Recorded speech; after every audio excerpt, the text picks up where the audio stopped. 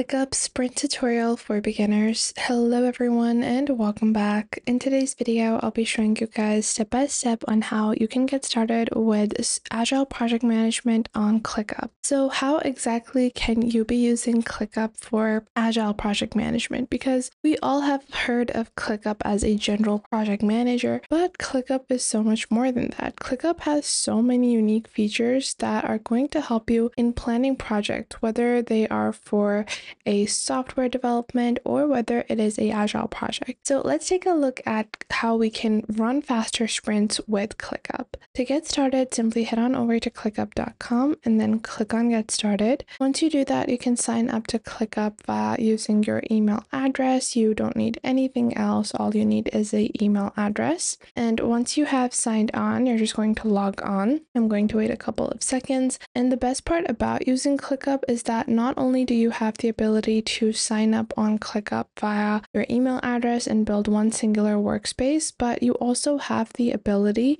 to create multiple workspaces within ClickUp from one account. So this is one account that I have, and this is my general workspace, and I have multiple workspaces, and I want to build a brand new workspace for my sprint tutorial or for my Agile project management. So I'm going to be using this for work. This is going to be this. I'm done. I'm not going to integrate any of the applications, and I'm going to just proceed on over and build my brand new space. So once this space has been created, I can move forward on to the next step. And that next step is just going to be to create a singular template. So within ClickUp, whenever you build a workspace, within a workspace, you can build spaces. And within those spaces, you can build folders, and folders can help you in organizing your lists. So this is just one list, and you can add several different lists to one space. So what I'm going to do is I'm going to go on ahead and proceed with the templates. And then we're going to click on Browse Template. And this is just what I like to use. And you can just search for Agile Project Management. You guys can see they have Agile Marketing, Agile Scrum Management, Agile Sprint Planning, Agile Sprint Events. So we're going to be going for Sprint Planning, and we're going to click on this template and then click on Use Template. Now you're going to name your list. So I'm just going to name it Agile Sprint. It's going to ask you where you want the space to be created. So I'm just going to have this be created within spaces. Then you have your import options. I'm going to import everything as it is.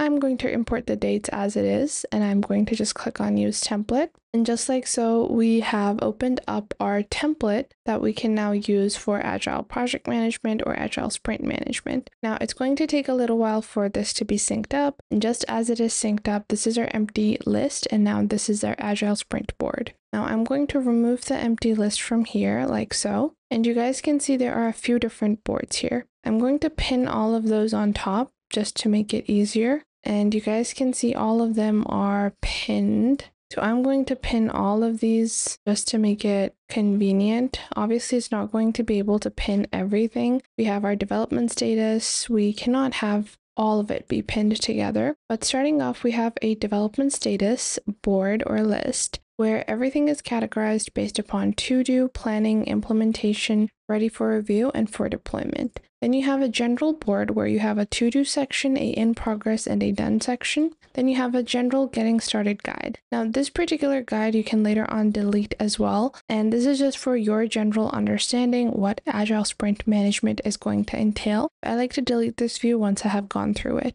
Then after that, you even have a resources section where you can add your resources. And from here, we also have backlog items. So if someone clicks on the backlog items, these are the backlog items, priorities, assignees, and these are just tasks. These are not categorized with any particular project, but they are defined by the type. So whether it's a user story, task, bug, improvement, or feature. And then you have its deployment status. Now, starting off, the first thing you want to do is to start adding your own data. We have the closed tasks that are hidden. You can choose to hide them or display them. This comes down to personal preferences. And I'm just going to take a look at all of our statuses. So how many tasks do we have? And from here, we can proceed with clicking on Add Task. And because this is an Agile Sprint, it has all of the fields predetermined. So let's say we want to refactor app 2FA, okay? And then I'm going to click on this task. Once I do that, it has a bunch of different fields that I can fill out. I want to write a description.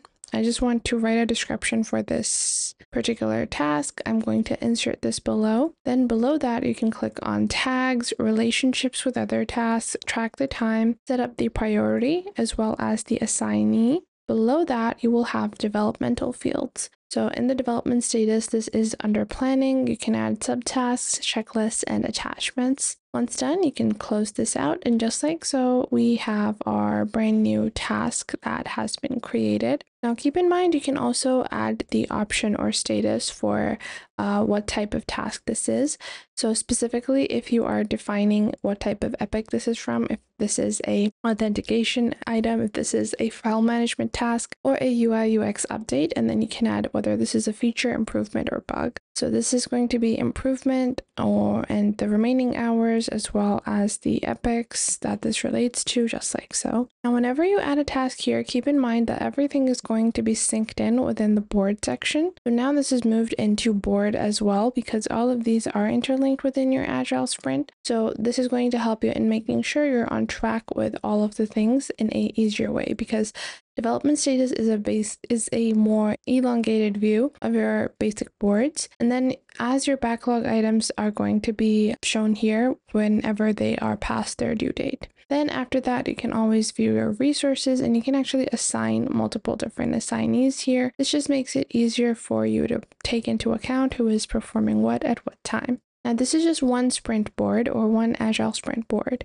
If you want, you can simply click on your space and then click on create new, click on new list, and you can build a brand new list that is according to your particular preferences. So if I want to add something based upon approvals, and I will click on create, and I will have a brand new list over here. Now within that, I can go on ahead and add projects that are approved or not within my sprint. Obviously, if you want to interlink the data, then you would be creating your view within the same board. So if you want to interlink some data from here, which means that if you want to approve the tasks here, you would click on view and add another Kanban view, and you can add the fields of approvals. And just like that, you can get started with Agile sprint management with ClickUp. It's truly this simple and this easy, and not only does ClickUp allow you to do easy Agile sprints, but you're easily able to go into your home section and view only things that are assigned to you, so you're able to accomplish tasks quickly. And the best part is that ClickUp is free forever. If you want some upgrades, you can get their $7 unlimited plan and $12 business plan, which can upgrade your storage and the number of integrations, Gantt charts, and custom fields that you can create. So I hope you guys found this video helpful and you are now able to get started with ClickUp Sprint. If you did, make sure to leave a like and subscribe. And if you have any questions or any queries,